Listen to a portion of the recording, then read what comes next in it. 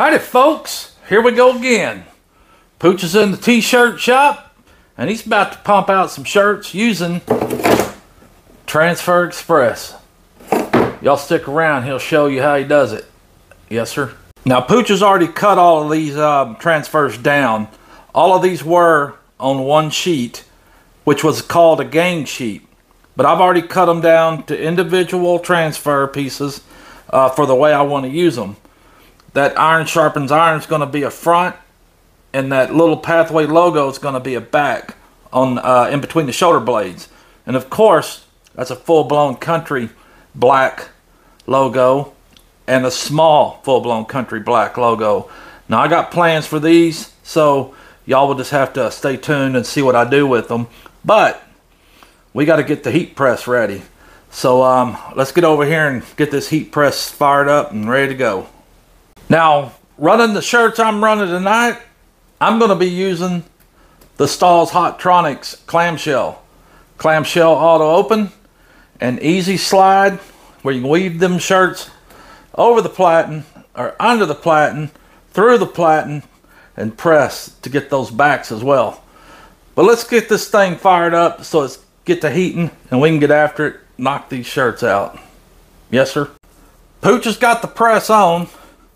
And this particular run with these Goof proof transfers calls for a temperature of 365. Now see, I've already got it set for 365. That's going to be my pre-press timer of 5 seconds. You always want to pre-press your shirts to get all that moisture out. And then the time that it's going to press is 6 seconds.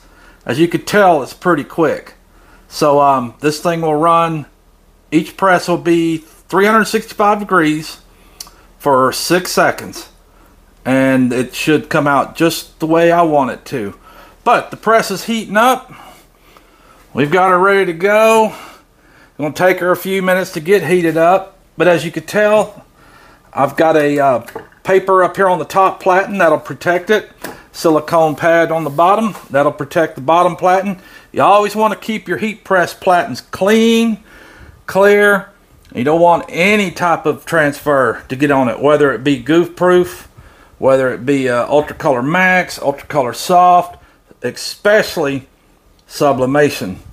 That's the number one goal and key to keeping your heat presses clean, clear, so you don't transfer odd other colors from other transfers onto your next run of your next shirts.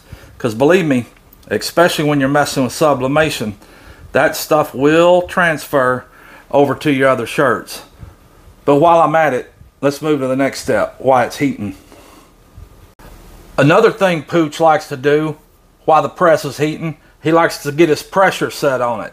Now this particular run, these are, like I told you earlier, I'm going to be printing these on Heather military green shirts.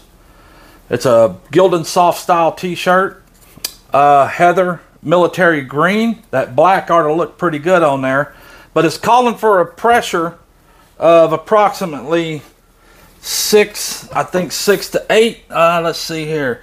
Yes, pressure 6 to 8. So what I like to do is go ahead and place a shirt on there, preferably before it gets heated up. It's currently in the heat mode, so I'm going to put this thing, I'm going to press it down just to kind of see where my pressures are.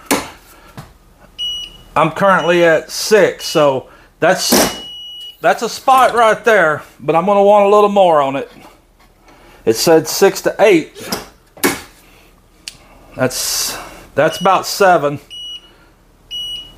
So maybe one other little crank. Each shirt will probably show something different. That's 7 still.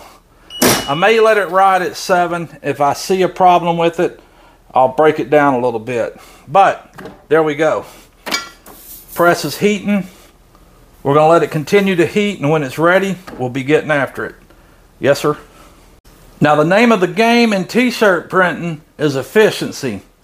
And I love to be efficient because I like to knock them out and get them done and not spend as much time but the least amount of time on doing this and doing it right. So I usually set my shirts up in a group of the order that I wish to print them in, such as small, medium, large, extra large, 2X. But I usually start with the largest first, the 2Xs. And as I print them in the group, once I finish with that first group, I fold them up and put them in the box. That way, they're already packaged in the box, especially bulk orders. Bulk orders, I keep them all in a group, folded, put in the box, and I deliver them already grouped and ready to go for them. They can fold them individually, display them however they want. I'm sure they've got their own ways of putting their stock up, but that's what I like to do. And again, I usually start with the largest first. That way the largest is at the bottom of the box, and usually end with the smallest. That way the smallest is at the top of the box. Now I've already pulled all my shirts out. I've counted them all, and I'm going to stage them in the way I want to press them and get them put in that box. Easy, just grab and go, and that's what it's all about. So let Pooch get his shirt set up. As you can tell, ain't nothing special in here. I'll be putting them on the back of this shirt, and as I print them, I'll be putting them on the back of this chair, not shirt. I will fold them, set them in the box that I'm going to deliver them in, and I'll be done with it. But let's get after it. Yes, sir. So he's over on his side. Well, howdy. Pooch is out here working still. But look, I'm watching Justin Back Road Freedom and his guest Brian, the Vineyard Farmhouse. But I let him know Pooch is watching and listening as he's working. Let's get after it. This is what I was talking about. I got all my shirts laid across the back of that chair. They're all in groups, all sized, starting with the largest first. I'll work my way down to the smallest. And as I do them and complete each set, which size that is, I will fold them and put them in the box. But let's get after it. Let's get the shirts going. Yes, sir. Now I think we're ready. So let's get after it. First off, again, I got to put this here shirt on this press. I'm going to align it to the way I want. You know what? I think I'm going to start on the back first. That's a smaller area that it won't be the big logo won't be placed on the shirt. But anyway, you want to get this thing centered, which luckily I've got marks on here. I can get it centered. Bring it down to just to where that is just, and I'm talking about the rib of the collar. I want to get that down just past, which usually that's about right. Again, I want to make sure everything is all straight. I'm going to give it a little quick 5-second press. That's to draw the moisture out. Let me get my stuff ready. Okay. We got all my transfers cut like I showed you earlier. I'll set them here. That way it's easy grabbing. And this is the back going between the shoulder blades. And I'm going to set it. And it's usually about right in there. I like to try to get that nice and centered on there. Looks pretty good. Again, this is a 5-second press. And let's go. It's a 6-second press. And here we go. First one's off. Let me look at this real quick. Okay, yeah, that was, I'm going to do it one more time. Just to make sure my first one. Okay. I'm going to peel that sucker off. Yeah, that black's going to look good on there. We'll take it off like so. I'm going to throw it over on the front side. And the same thing again. I got to get it nice and centered so I can put the iron sharpens iron. Bring that up. Bring that down. And usually I like to go 4 fingers. This is going to be the front. And it is reversed, so got to kind of get it centered in there. I like to look to see where the center of it is. And it looks to be about on the P. So 4 fingers down. Get Get that baby set up in there like so. I always kind of like to eyeball it. It ain't always come out straight on the grids. Thank goodness the grids are on the back. But here we go. Let's go. First press, first shirt. We'll see how it looks. I'll show you, and I'm going to get after it. Oh yeah, this is going to look pretty good on there. Look at there. Can y'all see it? Iron sharpens iron. That black does look good on these heather green military. There's the tag on the back. I'm going to take it over here and set it on this chair. I've got 2 to do in this 2X size. So here's my second one. I'm going to do the same thing. I'm going to place it on there. Whoops, get it centered up. Now once I get in a roll, man, I usually move pretty quick. But you can probably hear Justin and Brian there in the background still. 4, yeah, this is going to be a little bit different, but I'm still going to bring her down just to there. This is a large 2X, so it's a big shirt. I'm going to give it a quick press, the 5-second press to draw the moisture out. You always should do that. You take your Pathway logo, that's the ones I'm using currently, and place it in there. Now, as much as I've been doing this, I'm pretty good at eyeballing, so that's how I roll. I get to rolling quick with it. Gonna press her down, 6 seconds. It looked pretty good. If it wasn't sticking, I could go 7. I could up the pressure a little, but it's looking good. Let's get this other one on there. Get the front side done. Pull it up. Line it up. Let's see. Tag centered. Bring down. Put this. I always like to check the sides. This is how I usually check. Check the sides. Got my transfer here. Again, 4-finger down. I like to make sure it's lined up in the center again. Pretty close. And here we go again. 5 seconds.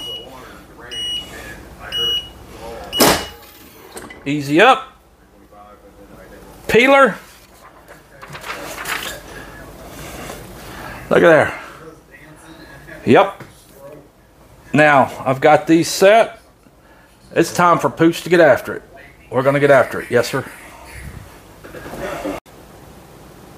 I just got through watching Brian at the Vineyard Farmhouse premiere of him making those trainer cornhole boards for the 10 Killer meetup. And I must say that my buddy Brian is one heck of a craftsman and carpenter. Anything and everything I have watched him do is done with superior craftsmanship and obvious pride. To my buddy Brian, you do some awesome work. I love you, buddy. We are on the last one. And of course, I said I started from the largest first and worked my way down to the smallest. This is my small, the very last small, I might add. Got this quick little order knocked out. Getting her lined up. Making sure she's square flush. Giving it a little heat. This is the back, so a little heat. Placing that back tag on there. Lining it up. And again, like I said, you do so many of these things, you get on a roll, and it's just keep on trucking. Alright, there's the back, and let's get to the front. Line her up, measure her out, make sure she's good. Place her. check it, give it a little stretch, double check. Little quick press, it's already hot, so place that last transfer. Again, I like doing 3 to 4 fingers from the collar. And like I said, you do this so many times, you get on a roll. And it's quick.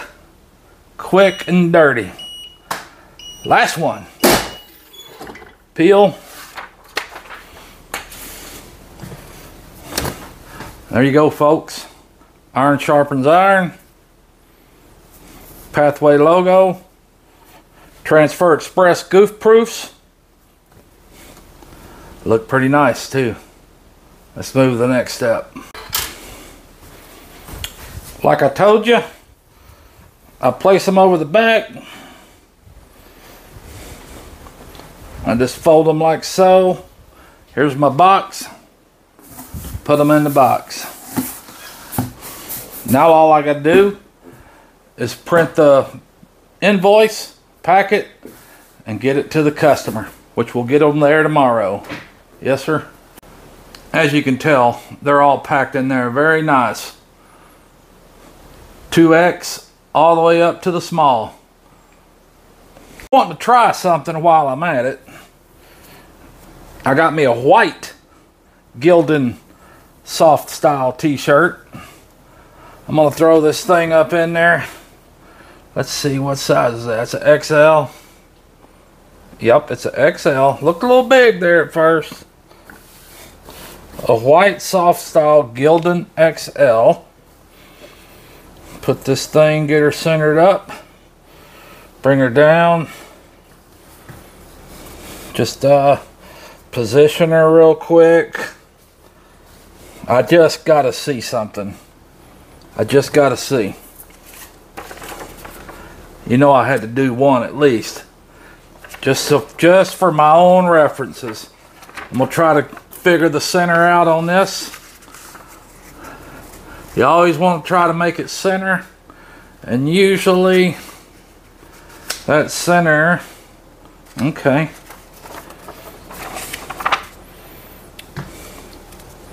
Well, you know what? I got to put a little heat on her.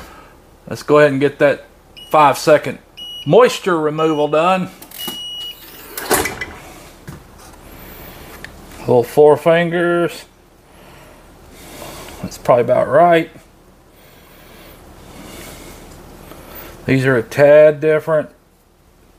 You know, a few of these and I'd be rocking and rolling too. Looks like it's pretty centered pretty much.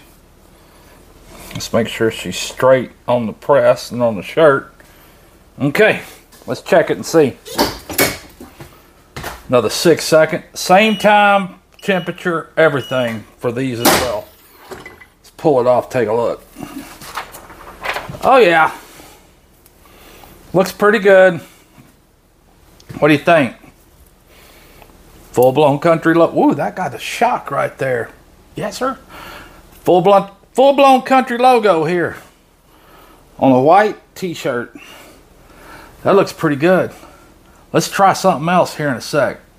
Yes, sir. Okay, like I told you, trying something different. Well, not really different. I'm just doing something a little different right now. Testing out a couple things. Again, I'm going to go 4 fingers. I got to make sure I'm good and centered. Y'all saw my other one.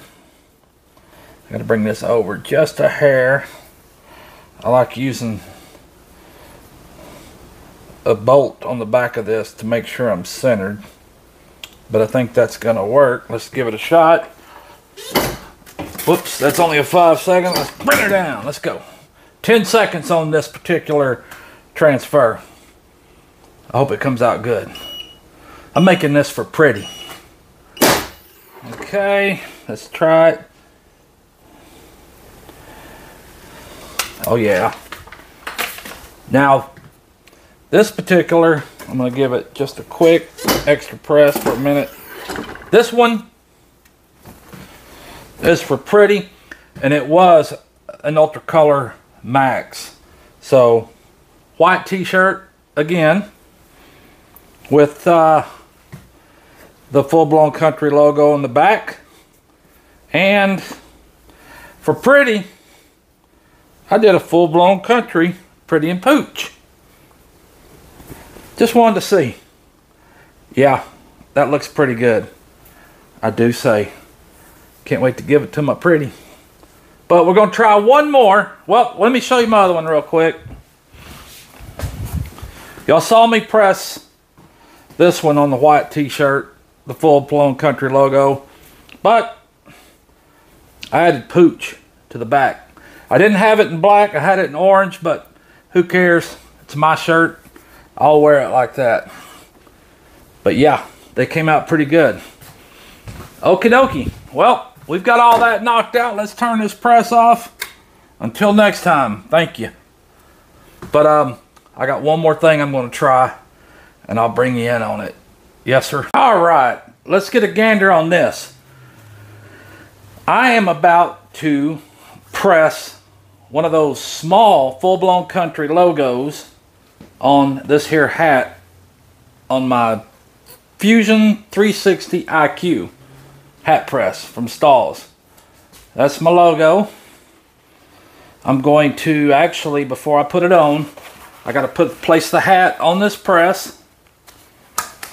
I got to get it lined up and do a little preheat as well. I'm going to put it on here. I'm going to make sure I get it. And I like to actually press, put a little heat on it just to give it, and check my pressures. Everything looks good. Temperatures are up where they need to be. A little hot on the top, but that's okay. I'm letting it go through a press time just so I can heat and kind of mold that hat to the press here. I want to get it pressed down real good. Make sure it's set and level. Everything's looking pretty fair. I'm going to drop that guard down. Well, it's a guard, it's a bar, but it actually keeps the hat in place. And now I'm going to place my logo on there. I'm going to try to get her good and centered. Let's see here, where are we at on there? Again, I'm using this Goof proof transfer again on here, on this hat. Hopefully it looks pretty good. I'm hoping it does. Okay, I'm going to place my foam pad over it. And I'm going to press her down, let her go. I hope it comes out good. This is a trial, so you are going to see with me. Let's see, come on, let's look good. Let's look good. Kind of anxious here. I'm going to peel that off. Oh, and it didn't go. What's going on here? I wonder what's happening. Okay. It didn't go. It's still on the transfer. So I'm going to try something different. I think I know what it is actually. All right. Put a little pressure on it. I'm going to go without that foam pad. I probably should get a cover sheet and put on it, but I don't think so. 6, a little bit more. That's at 7. That ought to work right there. All right, I'm going to put that back down. I'm going to double check. You know, I'm a little concerned on this. I'm going per instructions, but let's just see. One more time here. One more time here. All right, now let's go. I hope this works. Maybe too hot. There's a difference on these things. The bottom platen is heated as well as the top. And I don't know. Oh. Okay. That worked a little bit. Check that out. That worked a little bit. It's not the best quality, but I think I can, you know, you always got to do one. I've never done a goof-proof transfer on a hat. I've usually used vinyl or leather patches. But this looks okay.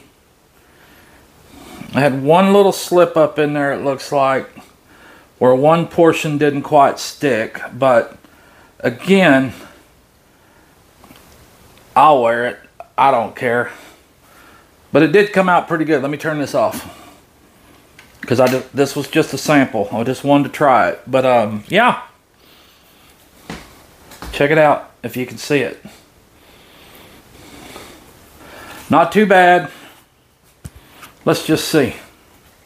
Let old Pooch put it on his dome. Let's see what it looks like. Of course, I got to give it the old crease that Pooch likes. Put that on there. Put it on my head. Snap it. Of course, I got to wear them to break them in. But what do you think, folks? Look pretty good? I hope it does. Yeah, I think it'll be fine. I'll tweak and play with it a little more, but I do have something else coming up that I think you folks probably like, and I'm excited. I'll let you in on it here in a sec. Now, I don't know if you folks have heard of this. You can't really see it because of that label, but it's We Create.